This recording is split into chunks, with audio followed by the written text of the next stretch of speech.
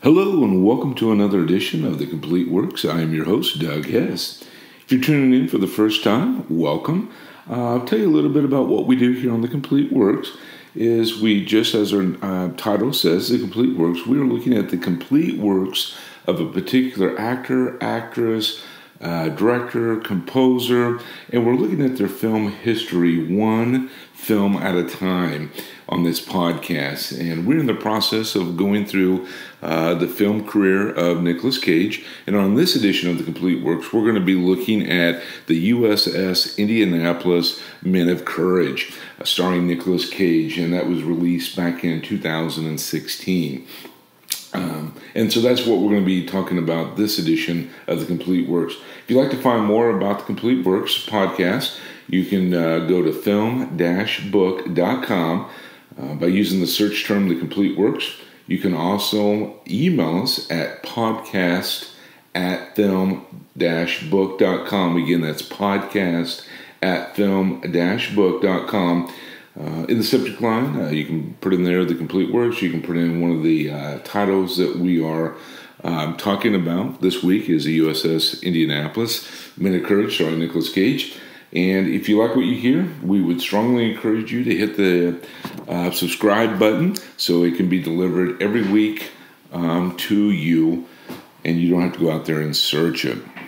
Like I said, this week we're talking about the USS Indianapolis. Now, what's really interesting about this particular film of the USS Indianapolis Men of Courage is this film is loosely based on a true story. And what I mean by loosely based on a true story, or largely based on a true story, maybe I can say it that way, is the fact that, and really not a bad thing, but as you know, you might be able to taking consideration that a lot of times Hollywood likes to add a twist or a little story. So they're taking a factual event and then kind of adding a little bit to it. And that is what the USS Indianapolis Men of Courage basically does, is taking a factual situation, which we'll get into here in just a few minutes, and then kind of adding Hollywood's angle to it, adding a love story, etc. to it. In terms of that. But USS Indianapolis, Men of Courage, couple things to keep in mind. The release date was on October the 14th, 2016, and like I said, it's starring Nicolas Cage in this film. The other thing is they had a budget of approximately $40 million. Unfortunately, at the box office, it really only did $1.6 million, so it came in as a loss. If you take a quick look at Rotten Tomatoes, it got a 17% based on only 11 reviews. So I really don't want to take a lot of consideration of Rotten Tomatoes. I have great respect for them. It's nothing against Rotten Tomatoes. It's just that since there was only really 11 reviews, the average on out of a 10 was about 3.5%. So meaning out of 10 people, 3 of them actually liked it. The other 7 didn't, or 6.5 really didn't care for the movie. In terms of that, the reason I believe, and this is just my own personal opinion, why it only had 11 reviews, is that it was a very historical moment talking about the USS Indianapolis. One is, I don't think a lot of people really know the story of the USS Indianapolis. I think there are some historical gurus out there that would understand that. But overall, again, that was 72 years ago during World War II. That some people just kind of have forgotten the story, unfortunately, about the USS Indianapolis, so it probably didn't have the draw that other films would have had. Again, not taking anything away from the story, not taking away anything from Nicolas Cage. It's just that it probably didn't find that niche, per se, if I can use it that way. Now, in my own personal opinion, to me, the USS Indianapolis became famous, obviously, or infamous, in its own right of the terrible situation that happened to those men that was on the USS Indianapolis, and basically spent 5 days in shark-infected waters.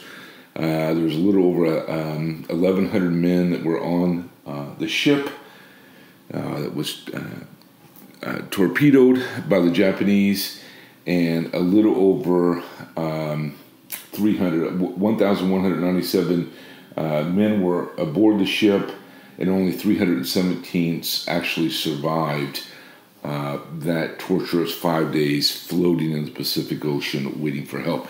But we'll get into that in just a few minutes. I don't want to get too far down the rabbit hole with the plot.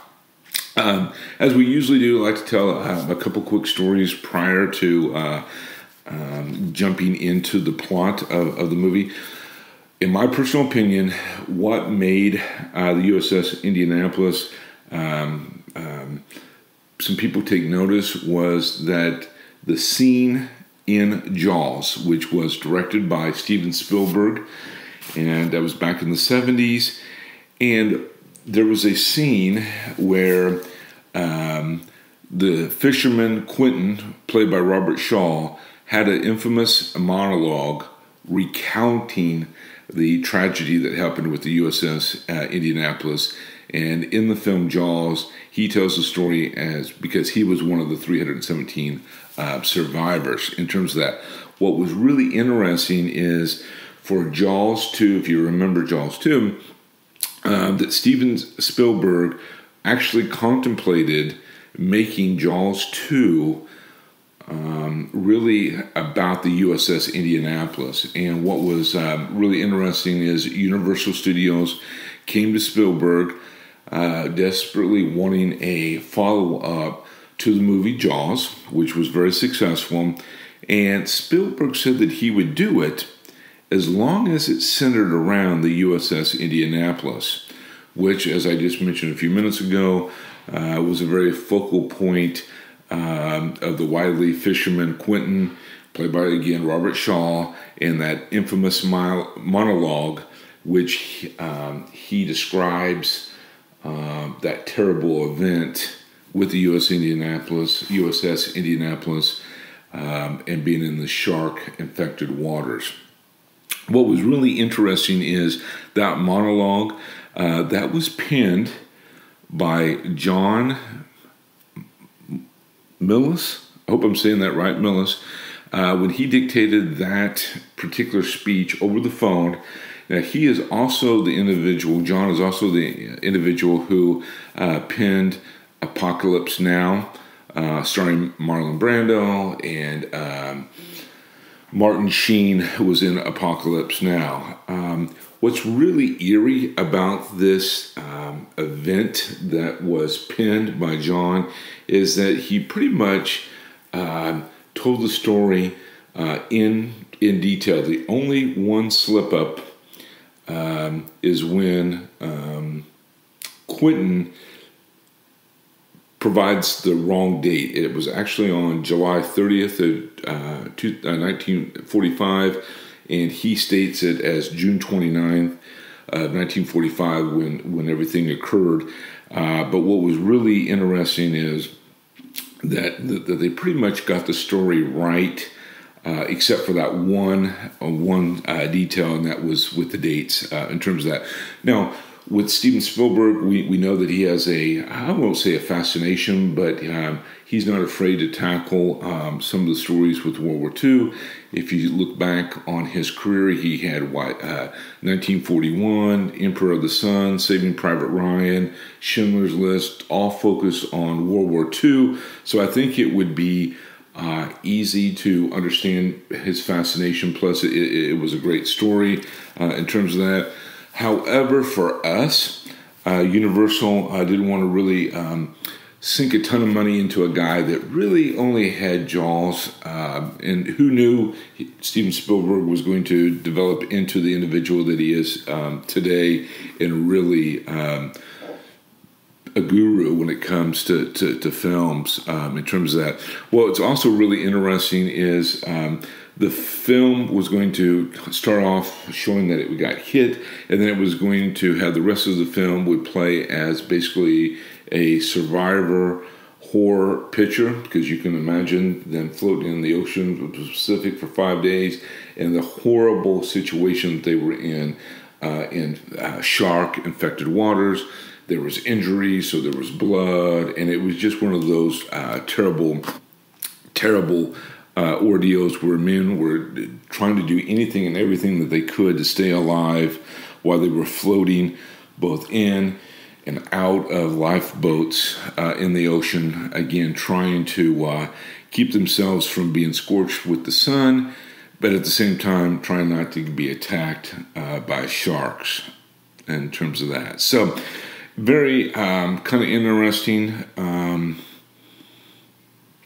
that I think we would have, or at least I would have enjoyed seeing that as a Jaws 2, but it wasn't meant to be. And who knows, maybe Steven Spielberg will eventually come back and revisit the USS Indianapolis with his own version of that. But today we want to get focused back on the USS Indianapolis Men of Courage that was released in 2016, starring Nicolas Cage, and that is what we're talking about.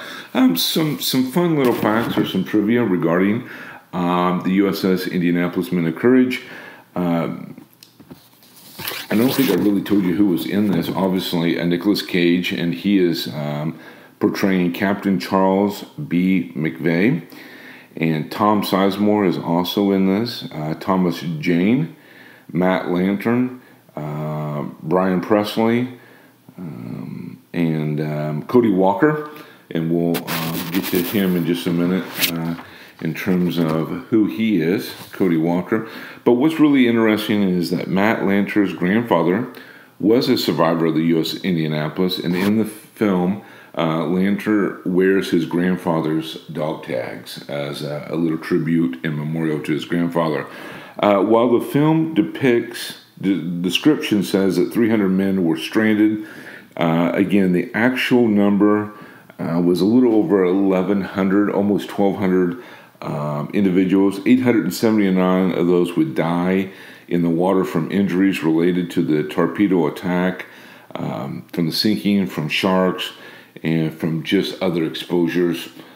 In terms of that, again, I mentioned there was 317 actual survivors of the USS Indianapolis. Scenes set on the U.S. Indianapolis, obviously the ship was destroyed, was filmed aboard the USS Alabama. The USS Alabama was docked in Mobile Bay in Mobile, Alabama. And the same battleship, the USS Alabama, was used to film Under Siege, which was Steven Seagal back in 1992. So a little interesting in terms of that. The wreckage of the U.S. Indianapolis was found on the 19th of August, 2017, in the Philippines, 3.5 miles below the surface, by Paul Allen and his crew. And if you know who Paul Allen was, he has since passed, but he was the co-founder of Microsoft along with Bill Gates. And so he was a big explorer and spent a lot of his money going out finding lost artifacts from history. We talked a little bit about Quentin, and talks about the shipwreck. Jaws was released back in 1975, and he really talks about those 5 days in the water before being rescued. And as I mentioned early on, in my personal opinion, I think that's one of the more famous scenes that really brings the USS Indianapolis to light. And it's back in Jaws in 1975. Now, the film is based on the book In Harm's Way, The Sinking of the USS Indianapolis, and the Extraordinary Story of Its Survivors by Doug Stanton. The events happened about 3 weeks before the end of World War II, and it should not be confused with the film In Harm's Way, which was released in 1965, which was the setting or the beginning of World War II. So we want to make sure we don't get those confused. We talked about how the U.S. Indianapolis was discovered in August of 2017, and that was some 72 years after it had sank. And what was interesting, back in August of 2017, we still had 19 of the 317 survivors still living. So 19 crew members from that terrible event were still alive in terms of that. Okay. Captain McVeigh, who was being portrayed by Nicolas Cage, he commanded the Indianapolis for precisely 254 days. He started on November the 18th, 1944, and ran through July 30th, 1945, in terms of that. So, again, a little bit of history in terms of that. Now, I told you that Nicolas Cage is in this film, but also Thomas Jane. Both of those actors were actually married to Patricia Arquette. Cage and Arquette were married from 1995 to 2001, and Jane and Arquette were married from 2006 through 2011. This is the second time that the museum battleship USS Alabama stood in for the Indianapolis. The first time was the Mission of the Shark, the saga of the USS Indianapolis, which was released back in 1991. Now, I told you that Cody Walker was in this film. This is his acting debut. He had previously been a body double and a stand-in for his older brother, Paul Walker, in the Fast and the Furious saga, Furious 7, which was released in 2015. And you'll remember that Paul Walker had died before the finishing. The film had been finished being filmed, and he stood in as Cody stood in for his brother Paul as a body double in that film. This is Nicolas Cage's second movie with Thomas Jane. The first was Face Off back in 1997. This is Thomas Jane's second starring role in a film involving sharks. The first was Deep Blue Sea back in 1999. And Nicolas Cage and Tom Sizemore, this is their second film together. The first was Bringing Out the Dead back in 1999. In terms of that. And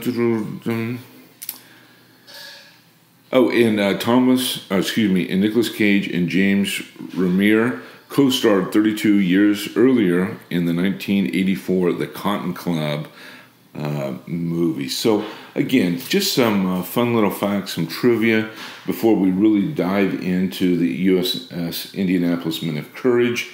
And again, like I said, I hope everybody has a chance to read a little bit about the history of the USS Indianapolis. And it's really a fascinating story. Like I said, though, this particular movie kind of blurs historical facts with Hollywood and trying to bring the two together.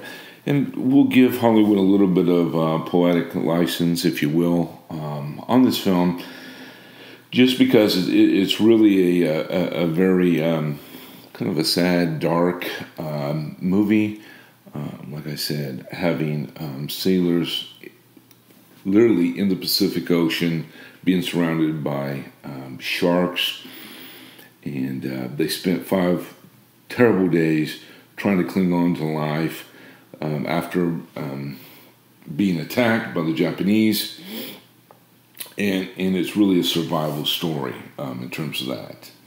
Okay, so let's just go ahead and jump into the movie. The USS Indianapolis Men of Courage is a 2016 American war disaster film directed by Mario Van Peebles. It was also written by Cam Cannon and Richard Rodeo del Castro. And it's based, like I said, largely on a true story of the loss of the ship of the same name in the closing stages of World War II. Principal photography began on June the 19th of 2015 in Mobile, Alabama, and it used the U.S. Alabama as the USS Indianapolis in terms of that. The film premiered in the Philippines on August the 24th, 2016. It was released as a digital rental on iTunes and on Amazon in the United States on October the 14th, 2016, and in limited theaters during the Veterans Day weekend. And as I mentioned earlier, it cost approximately $40 million to make, but it only made $1.6 million at the box office, which was kind of sad based on a story that needs to be told. So what is the plot? What is the USS Indianapolis Mini Courage all about? I've kind of really hinted around about it, but in 1945, the Portland-class heavy cruiser, the USS Indianapolis, which was commanded by Captain Charles McVeigh, played by Nicolas Cage, they are tasked to deliver parts of the atomic bomb that would later be used to bomb Hiroshima during the ending of World War II. While they're patrolling in the Philippine Sea on July 30th, 1945, the ship is then torpedoed and sunk by the Imperial Japanese Navy submarine I-58, taking 300 crewmen with it to the bottom of the Philippine Sea, while the rest climb out of the ship and were left stranded at sea for 5 days without food and water in a shark-infested environment. Like I said earlier, there was roughly 1,100, almost 1,200 crewmen on there, and only 317 individuals survived. So here we are. We have individuals that are stranded in shark-infested waters without food and without water. And you might say, well, there's a whole ocean there, but you got to remember that's seawater.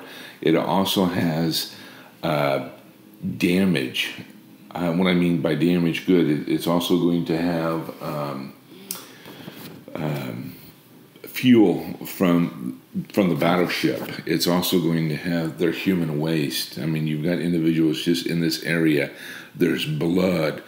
There's all kinds of different things there. And so, and if you drink salt water, what's that going to do? It's going to dehydrate you. Oh, and we didn't even really talk about the sun. So here they are, clean on in the middle of July, in the middle of the ocean, with nothing to eat, nothing to drink. They're floating. They have sharks to worry about, and then during the day they also have the sun beating down on them. So here we are with 5 days with really no hope. Most of the remaining crewmen were eaten by sharks or would die from the salt water poisoning by drinking the seawater, which also caused some of those injuries to die from infectious wounds. So, I mean, these individuals just had a lot of things going against them. And it's amazing that 317 individuals actually were able to survive.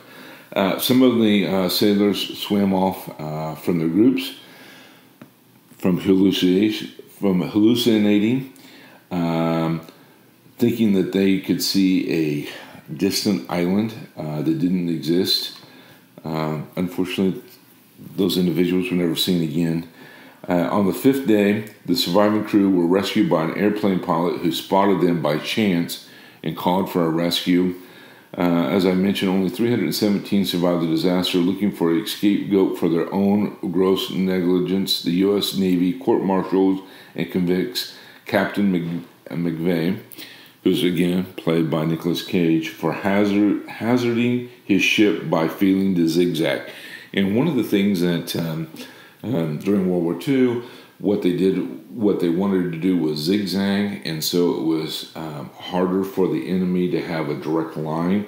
So it's like anything else. If you're going from point A to point B, the quickest way to get there is in a straight line. But it also would cause a straight line. You would be easy to be a target. But if you zigzagged back and forth, it made it a little bit harder for somebody to torpedo you. Not saying it was impossible, not saying that it didn't happen and it couldn't happen, but it just made it a little bit tougher, and that was protocol of the day. Despite the overwhelming evidence supporting McVeigh, such as even having the former captain of the UN's I-58 submarine to testify for the trial, which proved that McVeigh was not at fault, it ends not very good for McVeigh, even though the evidence was against, or actually supporting him. Basically, unfortunately, and a lot of times, they needed a victim. And as the captain, and as the saying goes, captain goes down with the ship, and in a sense, he did. What's really sad is that basically we find that at the end, Captain McVeigh, Nicolas Cage's character, finally commits suicide years after the tragedy, after being harassed and tormented with phone calls and from mail from angry and grief-stricken relatives of the deceased crew members, as well as the media, mostly in the form of newspaper, which placed all the blame squarely on him and because of the ship sinking. In the movie's postscript, though, it shows that President Clinton exonerates Captain McVeigh for all charges on October the 30th. For all the charges on October the 30th in 2000. So some 60-some years later, 50, 60-some years later, President Clinton exonerates Captain McVeigh in terms of, and so basically it was that pressure that got to him, and that's how the film really ends, is that Captain McVeigh just really couldn't take the torture, if you will. I hope I can say it that way, from the harassment, and it was just a terrible thing. I mean, I can't imagine being in the captain's position, but I cannot also imagine being one of the loved ones that lost a husband or a father or a brother in this event, or a son, and I could see both sides of this. And like I said, Captain McVeigh just really couldn't take the pressure, and unfortunately commits suicide from the harassment, for lack of a better word, in terms of that. Now, what's interesting, there's always a subplot in films like this. I shouldn't say always, but a lot of times. And basically, we have two childhood friends. Indianapolis diver Brian Bam Smithwicks and a crew member, Mike Delanto. Long story short, both of these individuals fall in love with the same woman without the other knowing. So both of them are in love with the same woman. Neither one of them really knows it. D'Anto purchased an engagement ring before the trip, and he is going to propose. Who tells, the trip. Basically, long story short, again, the two of them get into it, a brawl involving two of the crewmen. So D'Anto loses a ring, and one of the other crew members, Alvin, steals it after the ship is destroyed. Smithwick and D'Anto spend the next few days in the sea with the rest of the crew, where D'Anto succumbs to massive leg injuries received in a shark attack, and Smithwick is given the engagement ring by Alvin. Bam proposes to Antonio's fiancée Claire to help raise their child, and she accepts their proposal. While the credit rolls, two Navy sailors re-encounter the sharks in the water, and the real rescue footage is shown along with many still shots of the lost sailors in the Pacific Ocean at that day. A really terrible situation based on a true story and event. So the question then becomes Nicolas Cage and his performance in the USS Indianapolis. I thought he was okay. I mean, I would say that, like I've said in so many of these, it wasn't his best, but I wouldn't say it was his worst. I would, on a scale 1 to 10, I'm a little bit more down the middle. I would lean towards a 6, maybe even a 6.5 out of a 10 in terms of that. Just because, well, I'm a history buff, and I really love those types of movies, and so I would give him the benefit of the doubt. Like I said, though, it wasn't one of his worst performances by no means, but it wasn't one of his best either. So I'm going to go somewhere between a 6, 6.5 in terms of that. Like I said, others with Rotten Tomato only gave it a 17. But again, that was based only on 11 reviews. I stick by my earlier comments regarding the USS Indianapolis, in the sense that the USS Indianapolis is one of those historical events that's out there, but a lot of people just don't know the story. If it wasn't for the movie Jaws in 1975, I think even fewer people would understand or have any historical reference regarding the USS Indianapolis in terms of that. We see that on February the 5th, 2015, Nicolas Cage was set to play the lead role of Captain McVeigh in the film.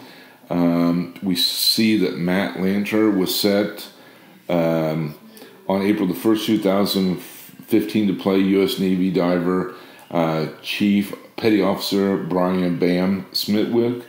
Lanter revealed to the producers after his audition that his grandfather, Kinley Lantern, was a signalman on the Indianapolis. Furthermore, Lantern's father, Joe Lantern, is a chairman of the Second Watch, an organization of survivors and their families.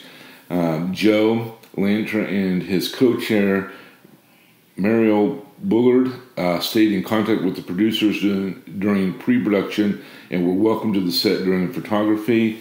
Then on May the 13th, 2015, it was revealed that Tom Sizemore, Thomas Jane, and Brian Presley would also join the cast for the film in terms of that. On July the 15th, 2015, Cody Walker was cast in the film to play one of the crewmen aboard the ship. And like I said, that was his acting debut in terms of that. See here, principal photography on the film began on June the 19th, 2015 in Mobile, Alabama, with many of the scenes shot aboard the battleship USS Alabama, which I discussed earlier, that was to take place or be to be in place of the Indianapolis. Filming also took place in San Francisco and over in Japan, but the producers later opted to double Mobile for both San Francisco and Japan in terms of that. And then on June the 27th, 2015, filming was underway in Orange Beach in terms of that for the film. After filming on July the 14th in downtown Mobile, Nicolas Cage met a real Navy veteran named Richard Stevens on a beach at Peneville Square. Stevens was one of the survivors of the ship USS Indianapolis. So Cage and Stevens had a long talk about the disaster, and I'm sure got a much deeper appreciation for the story and the events that those brave individuals went through. Again, what a terrible tragedy in history. And I just can't imagine what it would have been like floating in the ocean for 5 days with no food, with no water, no protection from the sun. Oh, and by the way, I'm surrounded by sharks that want to eat me because of everybody's injuries and the blood, et cetera, in terms of that. So Overall, like I said, personally, I'm going to give this film a 6 out of a 10. One, just because I'm a little partial to history, but at the same time, I think it's a great story to tell. One thing I'm not too keen on is, but I understand why people do it. I understand why Hollywood does it, is to kind of bring the love story in the mix. I get it. It sells tickets. It's something that they want, they need. I get that. And so, it is what it is in terms of that. Okay? Well, I'd like to thank everyone for listening to this episode of The Complete Works. We were discussing the film The USS Indianapolis, Men of Courage, starring Nicolas Cage. That was released in 2016. You can find out more of my work on film-book.com. You can search my name, Doug Hess, or you can search The Complete Works. You can find me on Twitter at HessDoug14. And we thank you for listening. We encourage you, if you like what you've heard, to subscribe so we can have the podcast sent to you directly. And again, if you have any comments, you feel free to email us at podcast@film-book.com. Again, that's podcast@film-book.com. In the subject line, you can put in The Complete Works. You can put in the USS Indianapolis, Men of Courage, or any of the other films that we're talking about. Again, we strongly encourage you to hit the subscription button. And until next week on The Complete Works, have a great week, everyone, and we'll talk to you next week. That the audience was more willing to give the praise to the actor or actresses in the movie, but was a little standoffish when it came to the actual film. In terms of that, the audience polled by Cinema Score gave the film an average grade of A on an A+ to an F. However, Stone works best when it's just Edward and the three journalists in the hotel room sweating it out, because they were deciding what they were going to release, when they were going to release it, etc. in terms of that. But for the actual material of the film, I think a lot of people, like I said, were just a little standoffish or a little squeamish. Now, let's fast forward to 2019, and with the current political climate that is out there, I'm not so sure that this film wouldn't get a much stronger praise from some of the critics when you're looking at the actual material, not the acting, but the message that's there. I think you'd probably have things a little bit different today in 2019 versus 2016, but I could be wrong on that. And again, like I said, I don't want to make this about politics. This is not the podcast for that. And if you're looking for that, there's other podcasts for you to join. I just want to stay with the entertainment value when it comes to with movies and Nicolas Cage, or The Complete Works in general, of whoever that we're talking about, an actor, actress, director, composer, etc. And let you, the audience, come up with your own thoughts and take on that. Okay? Well, that wraps up another edition of The Complete Works. If you have listened to this podcast on iTunes or another podcast service, please, we encourage you to rate and review this episode. If you're listening to this podcast on the YouTube channel, FilmBook Podcast, please like us, our video, and subscribe to our channel. Leave us a comment in the comment section. We'd love to hear from you. And we just ask that you tune in next time when we review and analyze the next Nicolas Cage film. We want to thank you for listening.